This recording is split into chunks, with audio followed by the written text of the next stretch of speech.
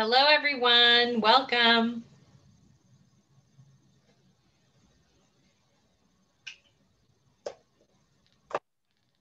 Come on in. Use the chat. Let us know where you are tuning in from. Always so fun to see where people are joining us from in these virtual days.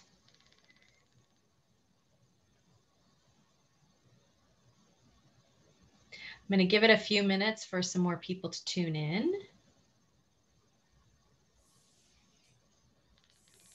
Mercer Island, Huntington Beach, California, Illinois, yay, Illinois. Bellingham, hi from Magnolia, from the Renton Highlands, from Seattle. Welcome, welcome. Bellevue, Zanesville, Ohio, I love it.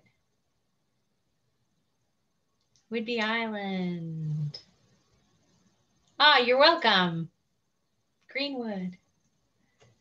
Thank you, thank you. All right, looks like our numbers are kind of leveling off there a little bit, so we will go ahead and get started. Hi, everyone. Thank you for joining us this evening. I'm Lara Hamilton. I have a cookbook shop in Seattle called Book Larder. And it is a shop where normally we do lots of in-person author talks and cooking classes and things like that. So we have taken those online and appreciate you sort of going on this virtual journey with us as we try to make the best of a strange situation and welcome more of you really from all over the country to our talks. Thank you for doing that with us. I am absolutely thrilled to welcome Kate McDermott. She is the author of this, her third book, Pie Camp. She is a longtime friend of Book Larder and someone that I've had the pleasure of knowing for over 10 years now, which is kind of crazy. I went to one of her first version pie classes back in 2009, and I'm just so happy that she has brought what she teaches in her singular classes to her books. And so she is at her home and she's going to pop in here in just a minute. The book, of course, is available on booklarder.com. We have book plates from Kate, so it'll be the next best thing to having a signed copy of the book if you would like to get that. And we are, of course, going to take your questions throughout the talk. So if you could please use the little Q&A button at the bottom of your screen in Zoom to ask the questions, that'll make it easier for me to sort of keep track of everything that's going on. All right, so I'm going to ask Kate to join us now. Hello. Hi, Laura. How are you? I'm very well. How are you? I'm in your great. Warm and cozy kitchen there. Welcome to my Pie Cottage kitchen. Yeah, it's so good to see you. I'm happy to have everyone here. Yeah. So, Kate, Pie Camp. I know. Yay. So beautiful. Congratulations. Thank you so much. I think of the three books as my daughters. They're like the three sisters. And I'm so proud of them all, but I have to say, I think I'm proudest of my youngest girl. Ah, yes. I was going to ask you about that. You know, so you've written, obviously, Art of the Pie was your first book. Mm-hmm. So, I mean, not to ask you to compare your children, but if you were going to do that, how would you say this book sort of is different from, or maybe is just a little bit of an enhancement to, I don't know, Art of the Pie? Well, I think all three of my books are unique. So that's the same way to put that. But I would say because my second book is on home cooking, and we want to talk pie tonight, unless there's a home cooking question, that's fine too. But so Art of the Pie really came out of teaching the classes. I wrote Art of the Pie in 2014, 2015. It was published in 2016. And at that point, I had started teaching pie making in 2008. You came to a class in 2009. And, you know, that I learned how to present pie making in a way that was, I think, accessible to people, and the recipes, I love the recipes in Art of the Pie. Now, there's a lot of personal narrative in Art of the Pie. It's kind of like, somebody said to me, it's like, wow, Art of the Pie is like, the recipes are great. I learned how to make pie, but it's also like, why to make pie? Why to make pie? And so then I was asked, my publisher asked if I would do a second pie book. I was like, really? But now this is more of a, it's a very fast paced, it's not, I don't want to say it's technical, because there's a lot of personal narrative still in there, but it takes you to a place where now here are 13 master recipes, and you can learn these and then mix and match what you want to do. Of course, there are lots of recipes that are from the beginning to the end in there, but there's lots of information in there of like, okay, I want to make a layered pie. Okay, here are the steps you need. I want to make a chiffon pie. Okay, here are the steps you need. I want to make a custard pie or a fruit pie, or, you know, little pilots, you know, small pies. Here are the steps you need. And one of the ones that I think is just, I haven't seen it anywhere else, I don't think, you know, maybe you know the pie book world better than I, Lara, is I did a section in there on how to do multiple pies for, there's a section on how to do 28 pies for a wedding without going crazy. Oh, wow. Yeah, that is, I don't think that I have quite seen that before. So, yeah, so for sure. So since the other book came out, you have taught so many more classes and obviously baked lots more pies. What are some of the things that you learned that were sort of new things for you that you brought to this book? I have new doughs. I continue to learn. Every class that I teach, every pie that I make, as you know, as you may not believe this, but I learn something at every single class. Yeah, I do believe that. Yeah, and it can be one of the best ways to learn, I think. Yes, it's a small, you know, it's a small little tricks. It's refining things. It's like, oh, I can make a crostata on a little, like I have a large cake lifter, and I can make the crostata, right? You know, flour that, and it's like a big spatula, and I can make the crostata on there and like slide it off. You know, like why didn't I think this? You know, I think of this before. So I love the new doughs that are in here. I have a new gluten-free dough recipe that I absolutely adore, and it's so different than when the recipe for gluten-free dough in Art of the Pie, which is one of like, you know, what, 10 different doughs in Art of the Pie. Gluten-free, off the shelf flours, when I started making gluten-free, they were not available in 2006 when I was learning to bake gluten-free. Now, so I created a flour mix, and, you know, went through a year of how to do that. Now there's these fabulous gluten-free all-purpose flour mixes. Yeah. That now it's like, oh, I don't have to do that. Okay, well, let's create a new recipe. So I love that one. And I have a new, two of my favorites in recipes for dough in there is the 1 cup out dough, which uses all-purpose flour, and also the cream cheese dough, which also uses all-purpose flour. And these are just, they're easy recipes. They, you know, make it so easy to make and roll, and you're just like, you know, I can make this dough and I can roll it out and I can be a pie maker. And, you know, I keep going, you're like, wow, I'm just continue to learn. I love this craft. Yeah. No, it's really great. And I also really appreciate all of your, I'm going to try to lift them up here so people can see it, like all of your sort of step-by-step photos that are really all through the book, which are just so helpful. Yeah. And then in terms of like the new things that, that you've learned, I also feel like you've got, I don't know, just sort of like you're filling flavors. It feels like you were a little, not that Art of the Pie isn't playful, but it feels like you went even a little further with some of these, that like you've really sort of played some new ideas. What are some of your favorites, or the things that you sort of surprised you? Oh, wow. Well, there's, you know, I'm putting bourbon in pies and cardamom in pies, and you know, kind of like go to the spice rack and say, I wonder what that would be like in there, and different liqueurs and different vinegars. You know, I didn't want to limit myself to, there's an old fashioned recipe for vinegar pie. Okay. And vinegar pie is one that, you know, it's in a section that I call kitchen cupboard pies, which would be what, you know, now it'd be like what our great grandmothers would have made. And these are pies that, you know, what's on the shelf? What have I got? I want to put a pie on the table. I've got some flour, I've got butter, I've got eggs, I've got, you know, and sugar, I'm going to make a pie. Well, a vinegar pie uses vinegar, and which sounds like, oh, isn't that going to just be too acidic? Well, it gives like a lemony quality to that pie. Well, I thought, well, what would happen if I use some different flavored vinegars? So I started using that. Well, this gives it a whole different flavor profile. Yeah. So, you know, if you go to the fancy vinegar store, or, you know, and you see one you like, you know, we'll put it in a vinegar pie, you know.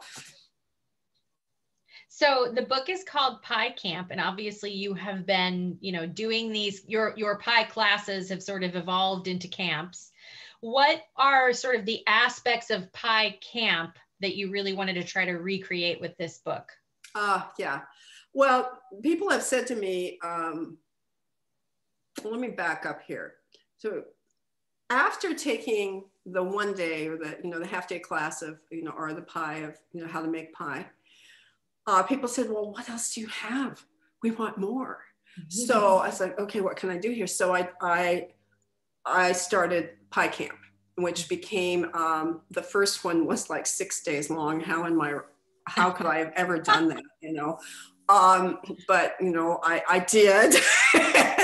And they settled down to like between 3 and 4 days long, actually 4 days.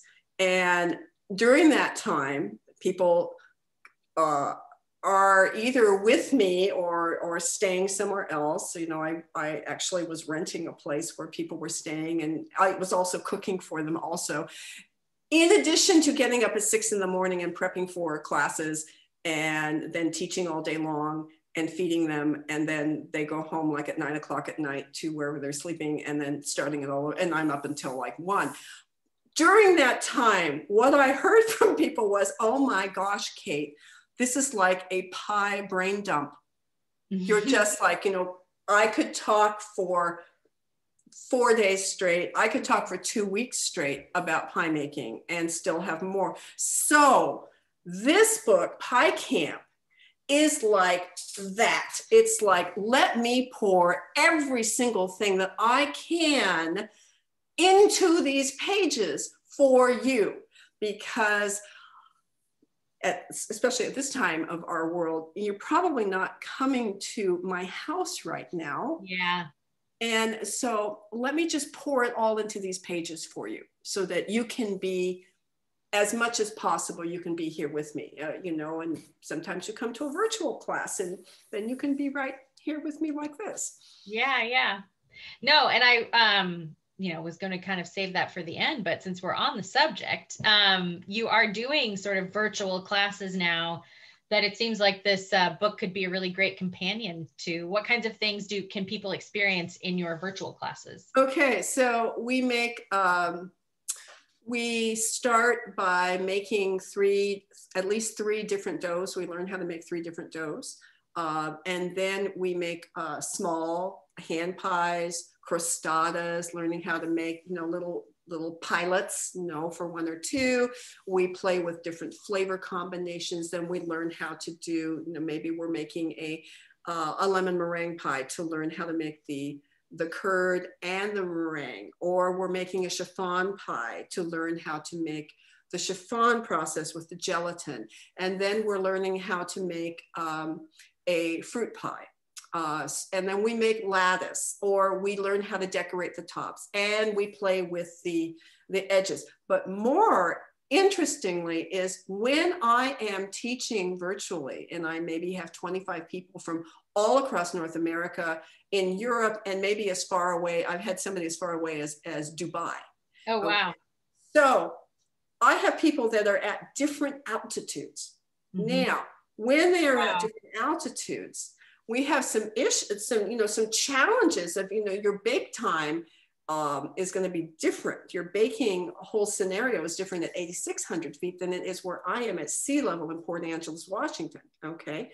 So I am able to actually troubleshoot with you in virtual reality of what are we doing? What's the pie doing now? Let's change that temperature. Let's cover that with foil. Let's have it in there longer. Oh, it's ready now. And so in virtual pie camps, you are able to be in your kitchen using your tools and your oven, and I'm able to help you troubleshoot. Hopefully it goes smoothly. So that you can have a successful bake using your tools. Yeah. And that's something that I never could have even thought about, because people came to my classes and they go make it, I make pie. Well, maybe they go home to somewhere in Colorado at altitude and like, whoa, the pie, it didn't get done. Yeah. So so this is fabulous. Yeah. Or their kitchen's hotter, or their oven isn't quite as calibrated as yours. Like all those kinds of things you can help somebody troubleshoot. That's really absolutely. Yeah. One of the things that you mentioned was, sort of the crostadas and the hand pies and all those things. And that was one of the things that I love about this book is that you've got sort of all, this isn't just like always making, sort of a full pie. This is like using your canning lids to make pies. Yes. Doing little crostadas. Yeah. Muffin tins, exactly. Muffin tins, canning lids, free form, all, pretty much everything is fair game. And one of my favorite things is looking in I don't want to say it's totally your junk drawer, but the section that has how to do edges on a pie. Mm-hmm.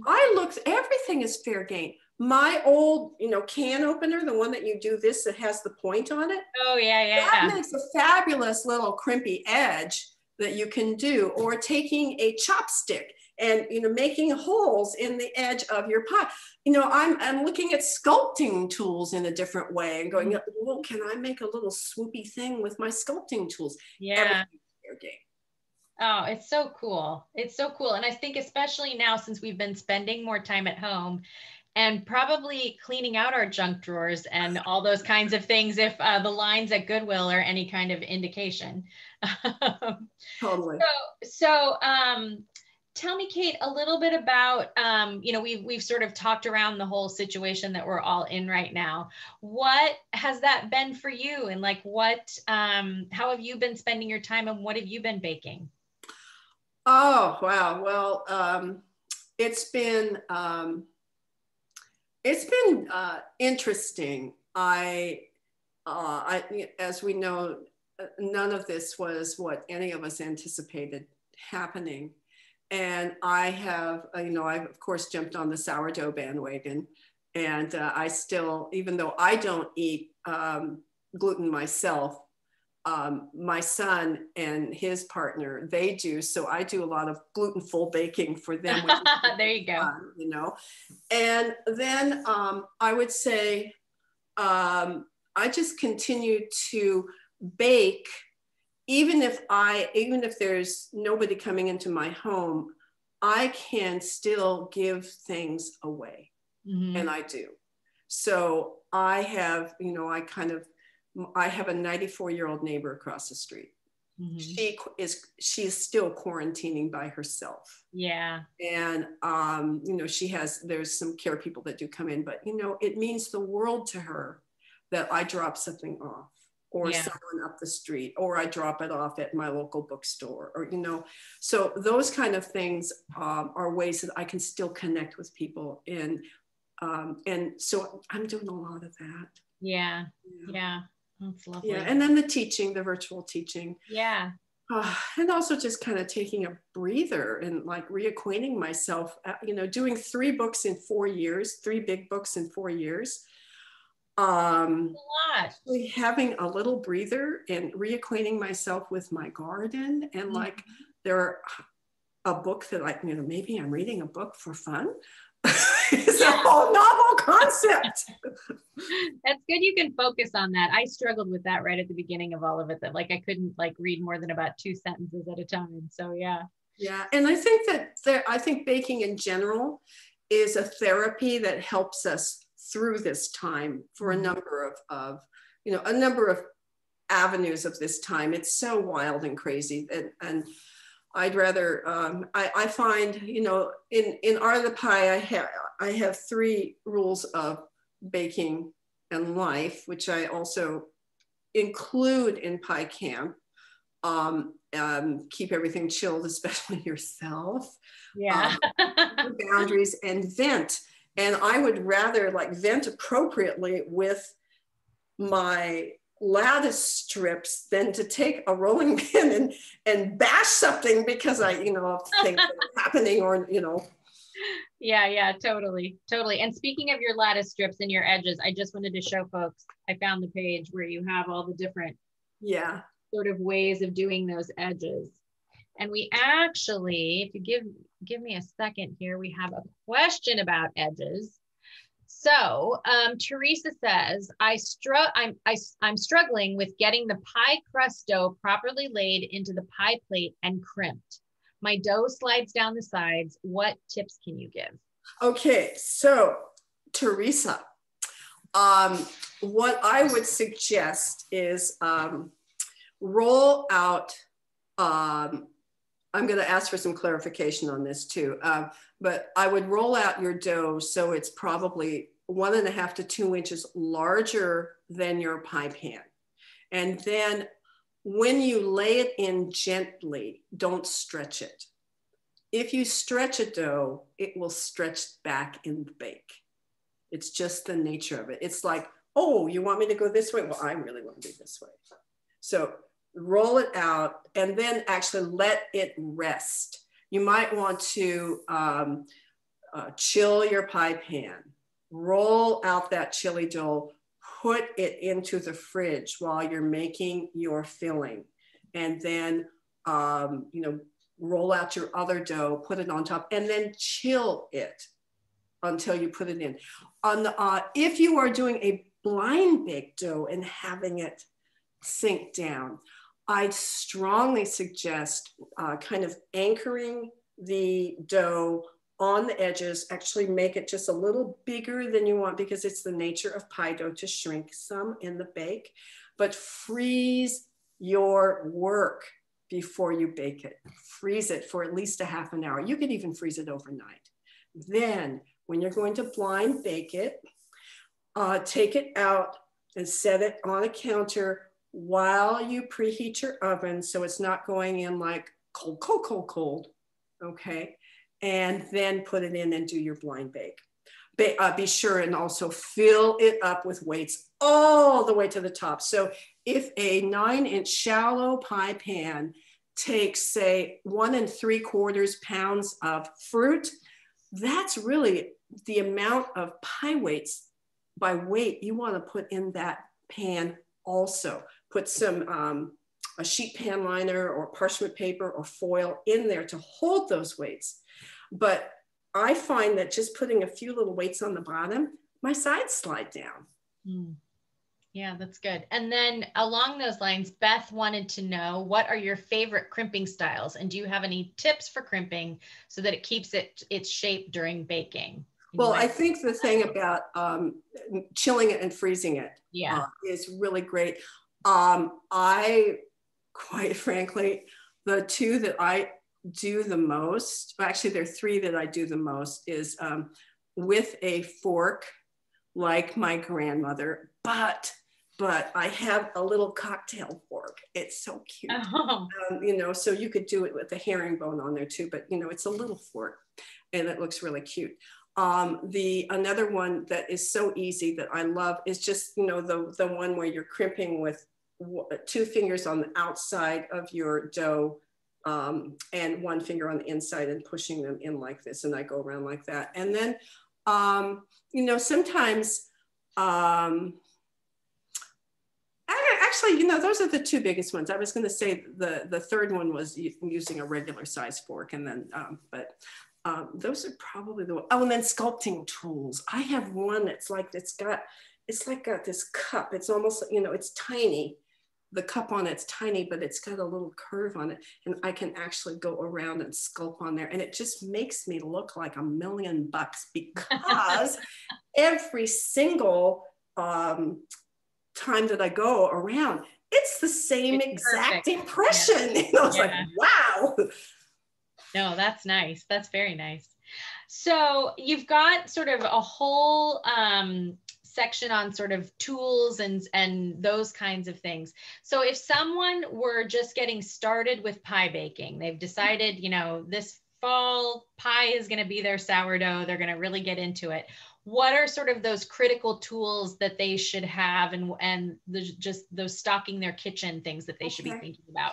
Well, I think the biggest thing is to get a rolling pin that is comfortable for you, and that if you can safely go to a store safely and pick your pin. It's almost like a wanding ceremony, or that, you know, the hat ceremony from Harry Potter. I like, this is a double-ended pin that was made for me by one of my pie campers, and it has inlaid wood, you know, and I just love it. And he's put my name in here, but it fits my hand really well. I like this, but you know, I went to, when City Kitchens was in, oh yeah, oh my gosh, but one of the best kitchen stores in the country. Loved it so much, yeah. In Seattle, and they of course went out of business, which we're so sad, but I was in there for like 45 minutes walking around, passing pins from hand to hand until a double-ended one is the one that chose me. I have all sorts of pins. And sometimes, you know, so a good pin, I think a good knife, a really nice knife that you're comfortable using, and keep it sharp. A sharp knife is a safe knife, because if you're cutting an apple and you're cutting with a dull knife, it's going to bounce off and you can get cut. So a sharp knife, just be careful and use your fingers like a little bear paw. I like to roll out on a pastry cloth, but basically, and this is just, it's cotton denim. I just, you know, serge the edges. You can buy them also. I could serge the edges and I roll out on that. I love this because my extra flour goes down into the weave. But you can roll out on marble, on wood, on plastic wrap, on the shiny side of freezer wrap, on seal pots, on roll pots. You can clean off the backside of a neoprene sleeping bag and roll out on that. So but I really suggest having something between your surface and the dough. So it's not a happy moment if you're rolling out a dough and you go, oh, look, it's beautiful, and then you can't get it off the counter. Yeah. So if you have it on something, parchment papers, sheet pan liner, anything, that's well floured, then you can brush off that extra flour and you can get it off without having, you know, you want a Zen moment. You know, I'm going to get this off, you know. So I would say, and then a pie pan that you really like. It can be, I love the French ones because they're so pretty. And I have a few of those. And I think the other thing that's important is a reliable oven. And that you know the tricks of your oven. You know where its hot spots are, its cool spots.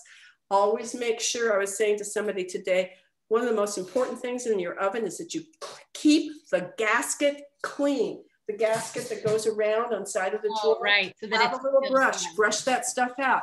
If you get, you know, spillover from whatever you're cooking in there, clean it, because you can lose the integrity of that gasket, which then will lose the heat in your oven. So an oven that, and it doesn't have to be an expensive oven. It just has to work. It has to be reliable. So Andrea, along those lines, just asked, how do you discover your oven's quirks? I'm so glad you asked. This is good. I do the toast test. So in my oven, I'll just pull out a rack here. My oven has telescoping racks. It's very cool. Oh, wow. So I put on here bread, white bread that I get, you know, like Wonder Bread, okay? And I save it for the birds when I'm done with it.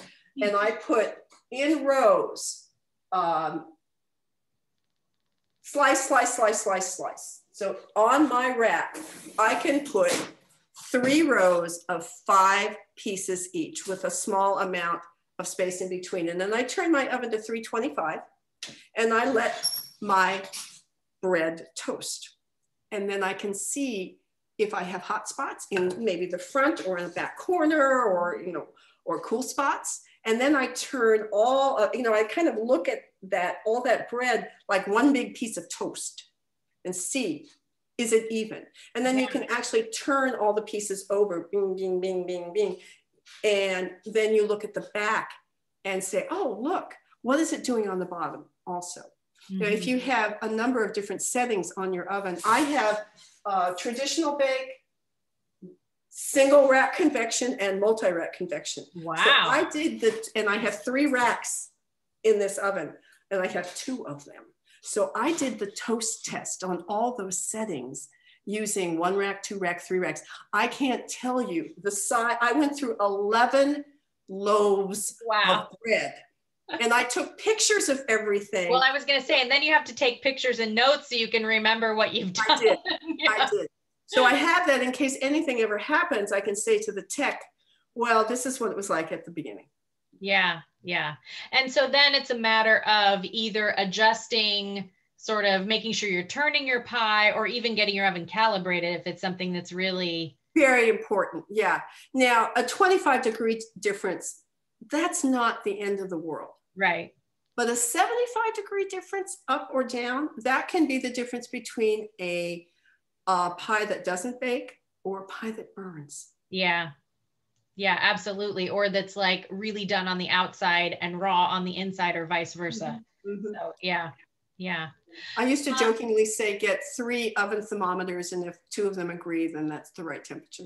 Yeah. Well, you do, in your book, you have I just got one of them, the little laser.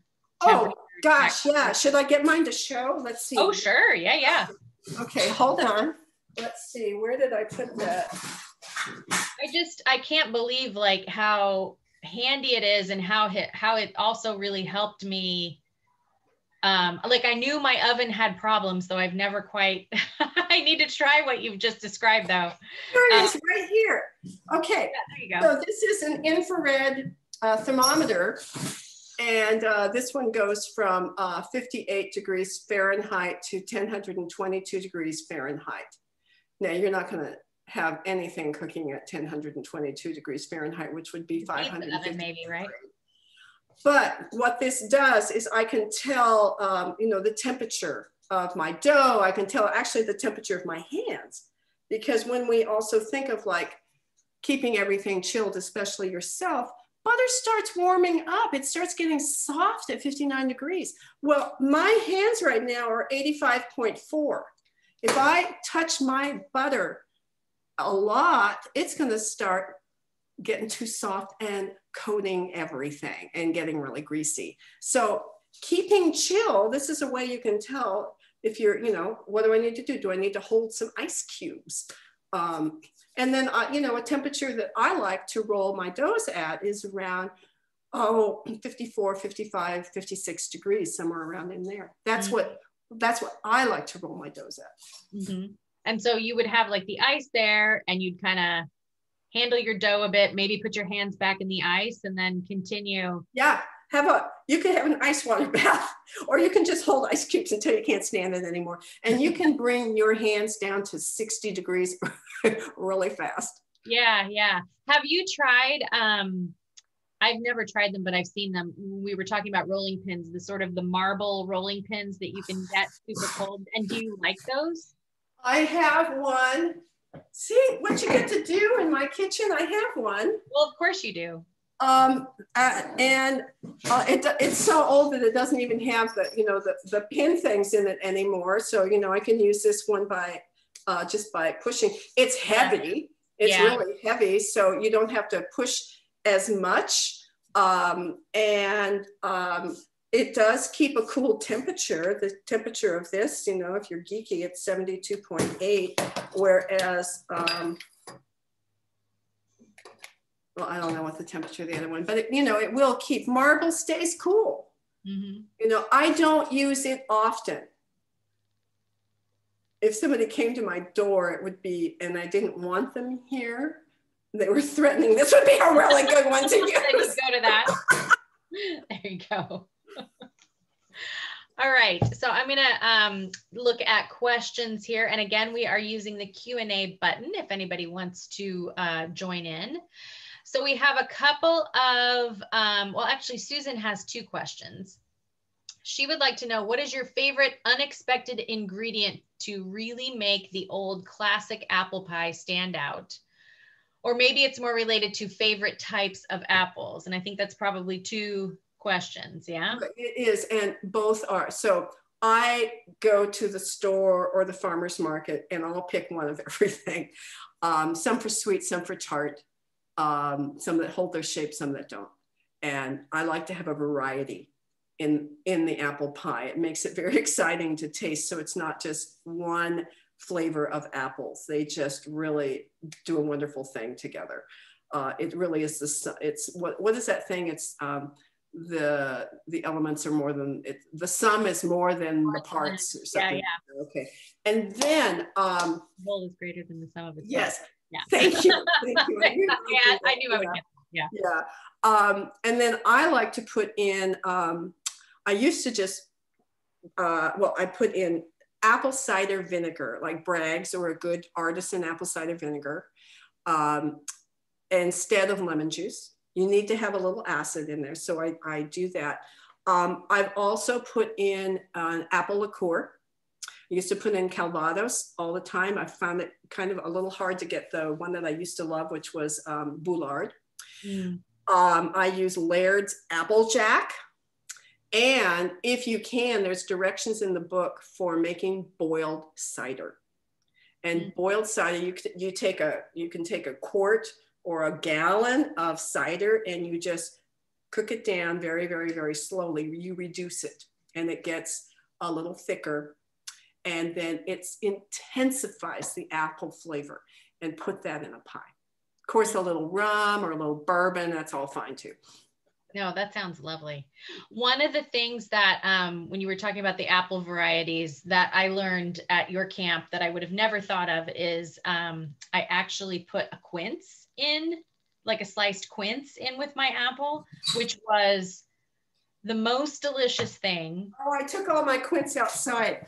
So yes. Which I would have never thought about doing that. And it just made, you know, like periodically you'd get these bites that were just a little more floral, and it added some lovely color to the pie as well. Yeah, and sorry, go ahead. Oh, well, the quince, you know, they can be kind of bright flavored also. So I take them and I will actually, you know, it's like dicing it so that it is that surprise. It is that surprise. Yeah, totally. Yeah. But one of the things I just wanted to share, and it might be harder to do now since even at the farmers markets, we're not necessarily picking our own apples. But one of the things that you had suggested was to take your pie plate with you when you go to choose your apples and sort of, you know, pick the, you know, sort of fill up your pie plate and mound the apples in your pie plate. And then, you know, sort of how many to get. But it was also so fun to do that. And just, it was sort of just a very visual way to sort of think through the textures and the flavors and all the different, I mean, didn't leave the peels on, but all the different colors. It was just like such a fun thing to do. Right. The first times that I made apple pie. And so now in the books, I've got the, you know, kind of the amount weight wise you would need to buy. And, you know, really for a 9-inch deep dish pan, you want about 3.5 pounds of apples or pears. Yeah, with a quince in there if you want. With a little quince, yeah. Let's see. Susan's other question, actually, since we were on the subject of apple pie, was she wanted to know how long you can safely freeze a fruit pie. I will freeze it.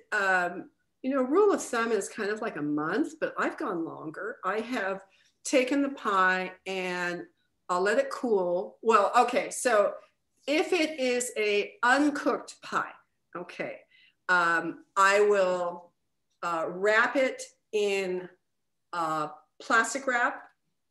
Plastic wrap, I'm so sorry. It is my guilty pleasure. I'm sorry. And then I'll put foil on the outside of that. So, you know, I've got it, or actually I can't remember which way I do it, but I use both. So it's in there. And I have had pies that I've pulled out that have been longer than 1 month, you know, 6 weeks, 2 months. If it doesn't have freezer burn and looks like the integrity of the pie is looking good, I use it. Yeah. Yeah. All right. Another question here from Joan while we were talking about ovens. She would like to know, does gas or electric oven work better for baking? And what do you think of convection? Okay. These are great questions, Joan. So for over 45, 50 years, sorry, I am old. I baked with gas. And I have actually right over here next to my electric ovens, I do have my trusty old propane oven. And I have baked very successfully with propane, which is a heavy, wet heat for decades and decades. You just have to learn that heat of how to assess if it's done or not. And by doing that, really, I'm saying use your senses. Does it smell right? Does it look right when you take it out of the oven? Do you see steaming coming through the vents? Can you hear it bubbling, boiling inside and coming up and hitting the bottom of the upper crust? I call it the sizzle whump. And you need to see that. And it doesn't matter whether it's in that oven or whether it's in electric ovens. Now, with my electric ovens, which are new, you know, for me, these are now 3 years old. To me, that's new. And I've named them. This is thing 1 and thing 2. And they bake pies. They bake pies fast.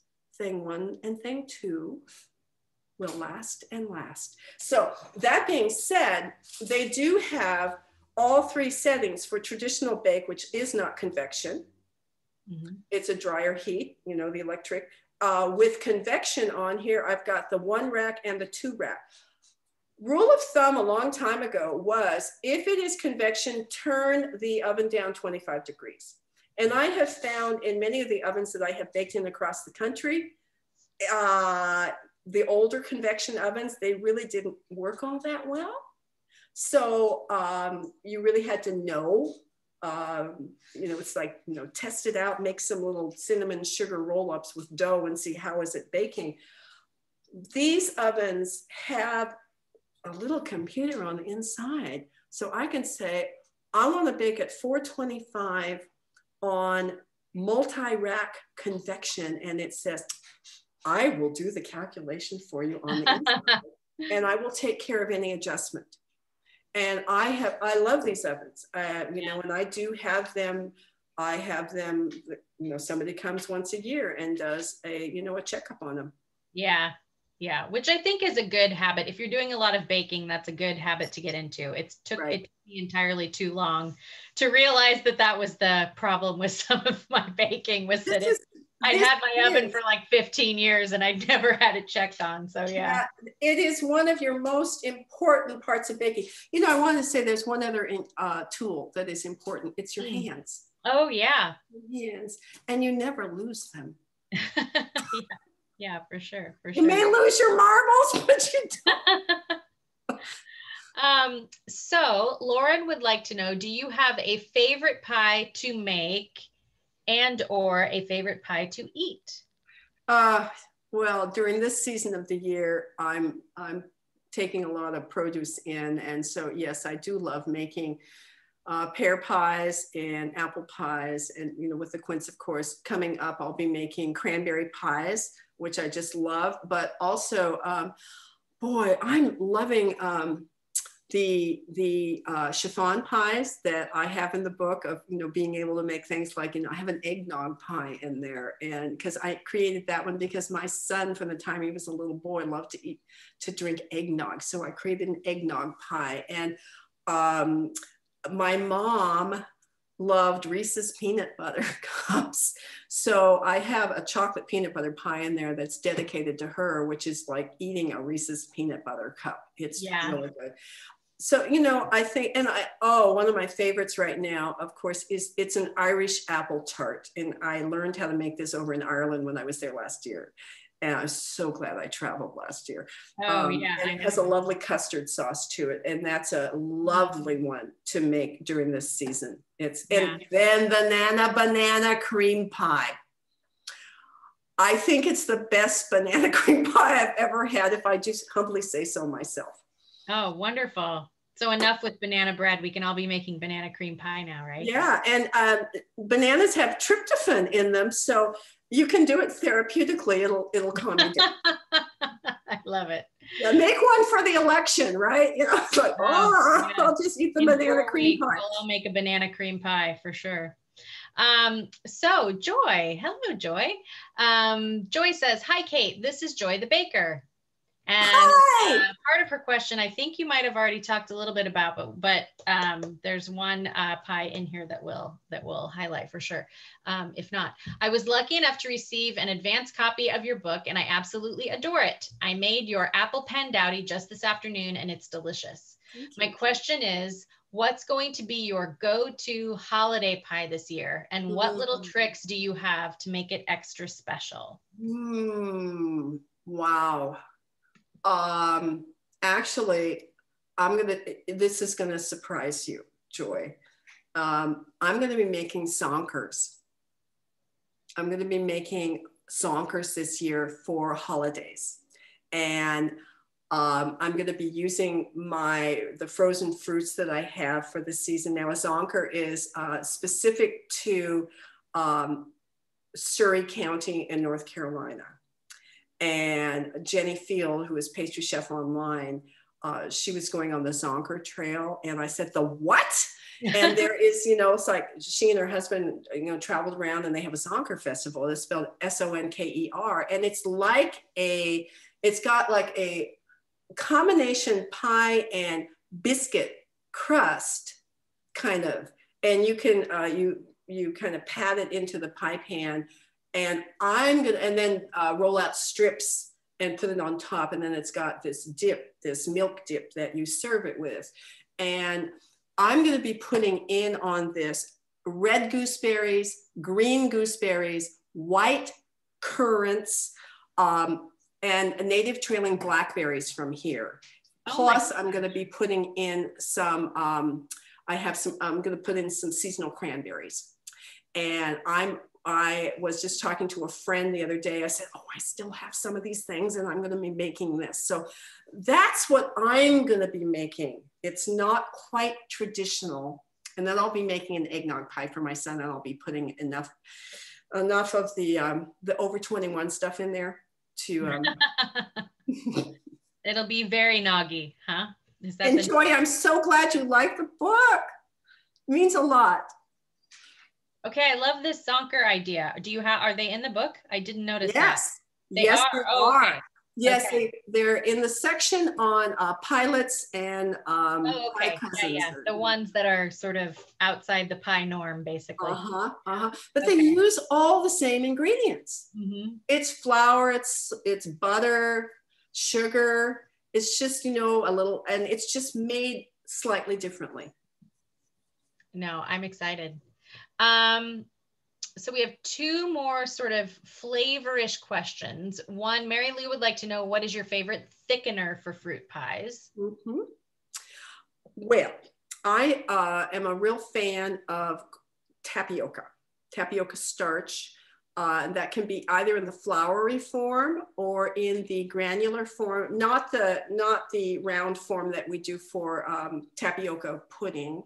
But it's ground up some. I sort of feel it's like a pie maker's best friend. Now, when you use that, you must see steady bubbling.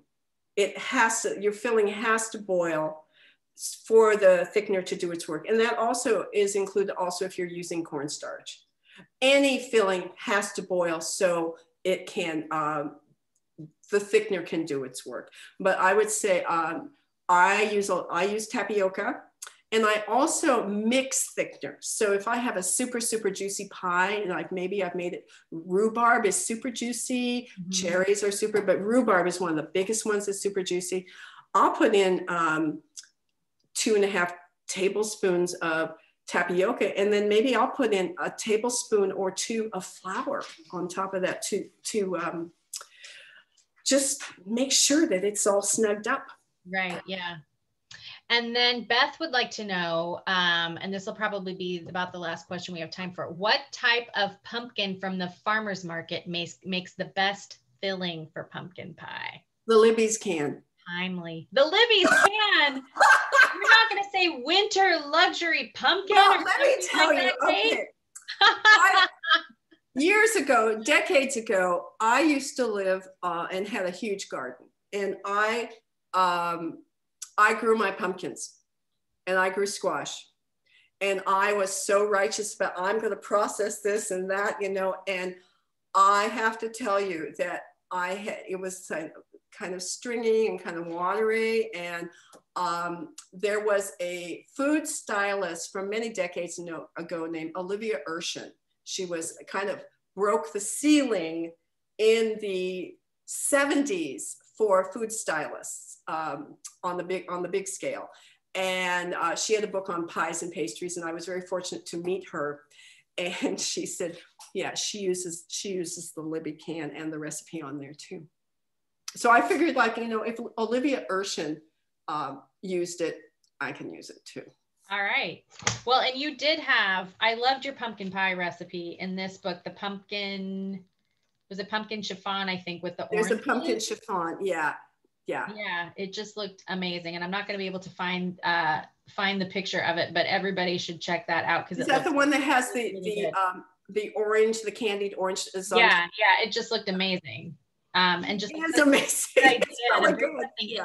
What? It's really good. The testers that did that, you know, they kind of looked at it and said, really, really? And then they tasted it and said, oh my God. Yeah, it looked so good. Like just a way to kind of brighten it up a little bit, because it can, you know, it can get a little, some people don't like the stodge, but not that yours would ever be stodgy, but you know, like some people don't like the density. And so that just would be a nice way to brighten it up. Yeah. And Kate, as we wrap up, you have sort of words of wisdom to share in your book and typically. Yeah. So at this time in our world, I would like to say, be happy, stay home, bake pie, and vote. Excellent. Words of wisdom for all of us. Kate, thank you so very much for your time. Thank you everyone for tuning in. As I mentioned at the top of the hour, Pie Camp is available at booklarder.com. And we have signed book plates from Kate. And so you will get the next best thing to a signed copy of the book. Thank you so much, Kate. Congratulations on your book. And I can't wait to see you in person. I can't wait to see you too. This was good, but that's going to be a celebration. It's going to be a lot better. Yep. And we'll have to share pie. Yes, absolutely. Absolutely. Okay. Thank you everyone for tuning in, and happy baking. We will post this to our YouTube channel in the next couple of days. So if you missed it and you want to go, or you want to just go back and watch parts, you'll be able to do that there. Thank you everyone. Have a lovely evening. Happy baking.